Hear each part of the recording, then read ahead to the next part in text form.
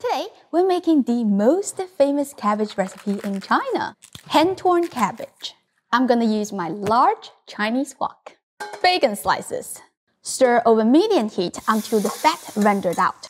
Toss in the hand-torn cabbage, garlic, and dried chilies. Make sure you use the largest cookware, otherwise it's overwhelming. Keep mixing until the cabbage is wilted down. Add soy sauce, dark soy sauce, and some salt to taste. The secret ingredient is Chinese black vinegar, which you have to add the last.